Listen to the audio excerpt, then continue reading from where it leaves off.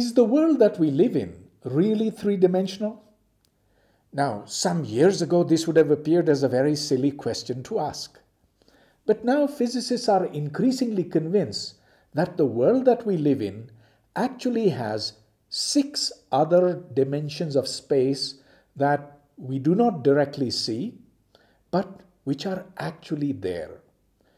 If you consider time as another dimension, then we have 3 plus 6 plus 1, that is 10 dimensions of space and time. What a strange idea! Where did it come from? Before I get into that, let me explain what dimensions are. In one dimension, there can only be a line. So, if we take this as some fixed point, and this is some other point, in order to know how far this is, we need to know only one number. Let's call that x. That's why we say this line is one-dimensional, n equals 1. In 2 dimensions, if there's a point over here, I need to know how far it is in this direction and how far it is in this direction. So I need 2 numbers. Let's call them x and y. That's why this is 2-dimensional. So we call this a plane in 2 dimensions. In 3 dimensions, we need to give 3 numbers, x, y, z. If we give these 3, we will know where a point is inside this cube over here. And that's a 3-dimensional system. So then this begs the question, what does n equal to 4 look like? Sorry, I'm not going to be able to help you on that because I just cannot picturize what that looks like. We humans are limited by our experience to n equal to 3 and n equal to 10. That's way beyond us. But instead of going to the more difficult, let's go to the easier. Let's go to n equal to 2. What does that world look like? The 2-dimensional world would be such a strange world indeed. For example, there could not be any birds in it. Here I'm using a picture from the physicist Brian Greene's book. Imagine that there was a bird, then of course it would have to eat something in order to stay alive. That food would have to go to its stomach, be digested, and then come out. But then that food passage separates the bird into 2 separate parts, and the 2 parts have nothing to hold them together because, well, it's just a 2-dimensional world. There's so much that one could imagine about living in a 2-dimensional world, and it would be such a different experience. For example, imagine a prisoner who is locked in his 2-dimensional prison cell. He is watched over by his 2-dimensional prison guards. But then there comes somebody from 3 dimensions, Albert Einstein, and he yanks out the prisoner into the 3rd dimension. Well, wouldn't you and I be utterly lost if somebody was to disappear from a closed room and leave no trace at all? Well, that's a lot of science fiction there. But then the question is, why are serious physicists even contemplating 6 missing dimensions? And basically the answer is that there are 2 parts of physics that are extremely successful and yet are in mutual contradiction with each other unless the world that we live in is 10-dimensional. Let me explain. On the one hand, there is quantum mechanics. It works beautifully in explaining the structure of atoms, molecules, nuclei. It's responsible for the existence of the transistor, existence of your computer, and so forth. On the other hand, there is the theory of general relativity formulated by Albert Einstein, and that works beautifully too, although its successes are not as well known as those of quantum mechanics. But unfortunately, the marriage of quantum mechanics and general relativity just didn't work out. if you try and combine these two great principles together, you run into a theoretical inconsistency, and the greatest minds of the last century tried and tried for 50 years, and they couldn't succeed. Then there was a breakthrough in the 1980s when it was discovered that yes, you could actually combine the two together, but only if the world is 10-dimensional. All right, so then the question is, where are the other dimensions? Let me explain how we can possibly make the other dimensions disappear.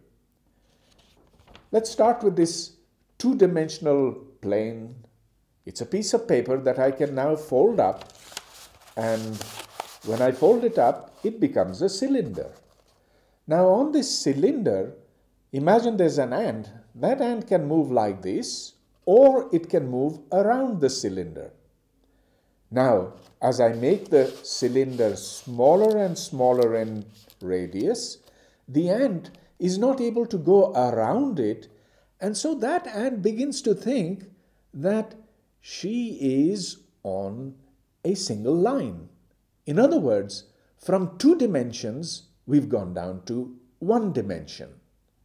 Let's look at it here. Here is 2 dimensions. Well, I've now converted this into a cylinder, again 2 dimensions. But now, if I make that radius smaller and smaller, I get 1 dimension. I've curled it up into this ring, that's still 1 dimension, but it's getting smaller and smaller until I reach a little point with no dimension, 0 dimension. So this is how to go from 2 dimensions to 0 dimensions. Well, obviously there's a very great challenge to go from the 10-dimensional world that the theorists predict to the 4-dimensional world that you and I see all around us. So now the real question is, how can we ever possibly know whether they are right or wrong? Let's now concentrate upon this question, but before that, the picture that modern physics now gives to us is the following. You and I and all the matter that exists in the universe is on this brain. This is a 3 dimensions in space and 1 dimensions in time surface. Now, everything that we can see around us is on this. So here am I over here. Here are you and all the quarks and electrons and everything except for particles of gravity, which are called gravitons. Now these gravitons can live in the remaining 6 dimensions out here. So we are on this surface, this brain, whereas gravity can be on the other dimensions as well. How on earth do you check that idea? There are 2 possible ways. The first, in which you see if the law of gravitation that Newton discovered 400 years ago is actually 100% correct or not. So in Newton's law of gravitation, if there are 2 bodies, let's say this one, and they're separated by a distance which we shall call d between them, then the force between these 2 is proportional to 1 over the square of the distance between them.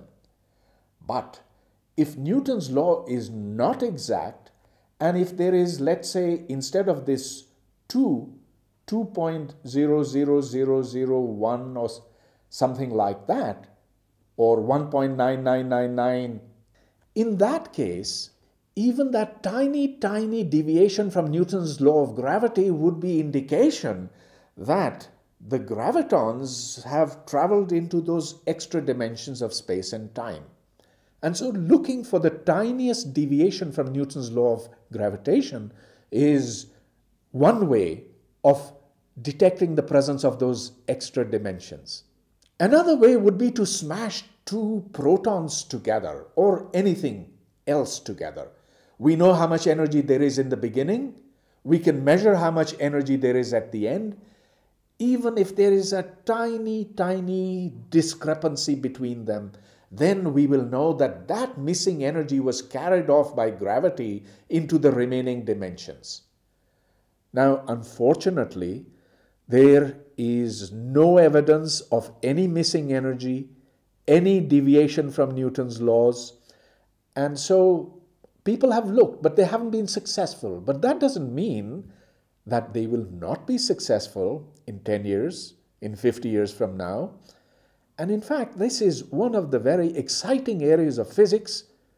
Surely, in the next few decades, we're going to get the answer to this fascinating question: is the world just four-dimensional?